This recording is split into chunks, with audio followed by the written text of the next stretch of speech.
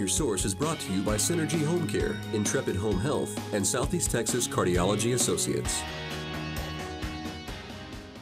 On today's Senior Source, we're joined by the founder of Southeast Texas Cardiology Associates, Dr. Rudy Sotolongo. Thanks so much for joining us today. You're welcome. How are you? Oh, I'm doing great. I'm glad to be here. Okay, well, when most people hear the word cardiology, they immediately think about the heart, right? But you guys are saying it's a lot more than just heart health. That is correct. Most people associate cardiologists with diseases of the heart only, such as heart attacks, valve problems, etc. But the cardiology specialty encompasses the circulatory system, that is all of the arteries of the human body, including the ones that go to the brain that can cause stroke and the ones that feed the legs that can cause loss of limb. So talk to us about that loss of limb, because you don't necessarily think that you could lose, your arm or your leg when you're talking about hearts. Yeah. So how does that work? Well, the leading cause of loss of limb and amputations in the United States is hardening of the arteries, blockages in the blood vessels that feed the legs and the feet, typically and often associated with diabetes. Over half of the amputations, 185,000 or so annually in this country, are due to hardening of the arteries and blockages associated frequently with diabetes.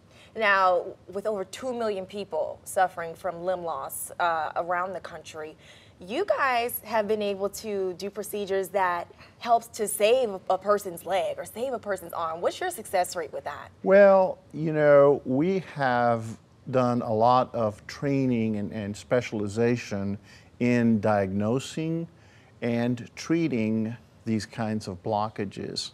And at this time, we're able to achieve success rates in the order of 80 to 90%. And if not completely prevent an amputation, minimize an amputation. We have some excellent podiatrist physicians in this region who are able to remove toes, remove part of a foot as a last resort. But our main goal is always amputation prevention.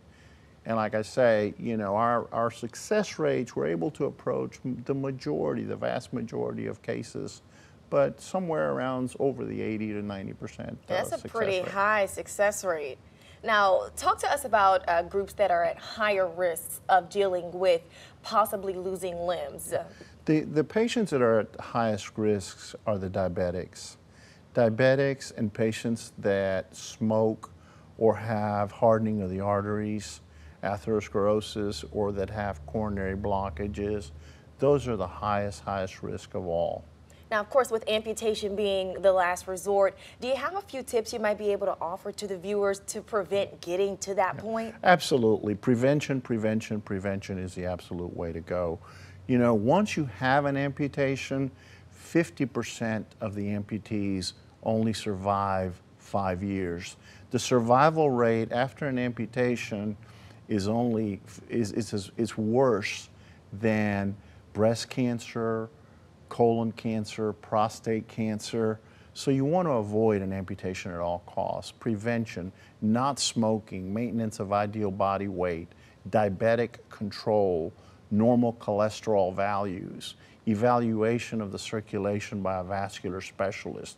And if you see any kind of signs of pain, especially any kind of discomfort, cramping, aching when you walk, or any kind of ulcerations in your feet, you should immediately have a full vascular evaluation. And it's sad because nationwide, less than half of patients who undergo an amputation are referred to a vascular specialist for evaluation. Well, thank you so much for that very helpful information, guys. We'll be right back.